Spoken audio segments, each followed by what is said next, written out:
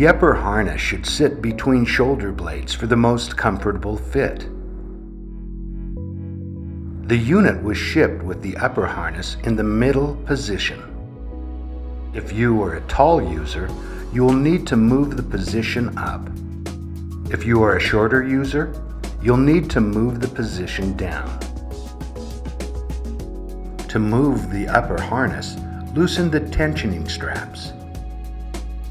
Then, using a number 3 Phillips screwdriver, unthread the screw from the unit. It's located in the center of the upper harness. Thread the screw into the appropriate position in the unit.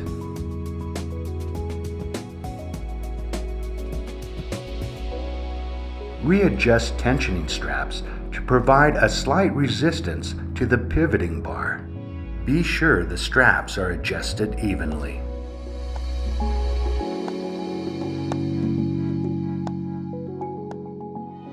Loosen the shoulder straps and the waist belt.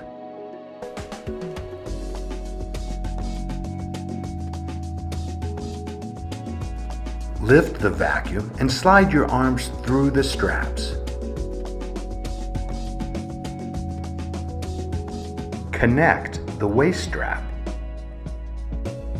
Tighten the waist belt by grabbing the ends of the straps and pulling each end towards each other. It's very important that the weight of the unit be concentrated on your hips rather than your shoulders. Adjust the shoulder straps so that the unit fits comfortably, but the weight is concentrated on your hips.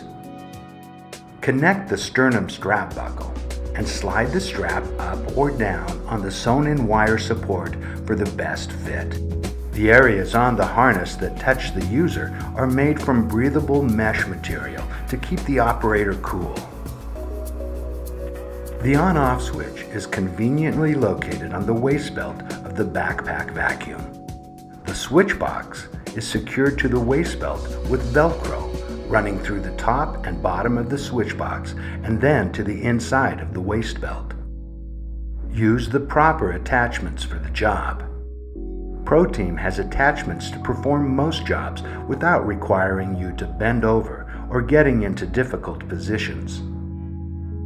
The padded articulating harness design provides increased range of motion during detail and overhead work, reducing operator fatigue and increasing productivity.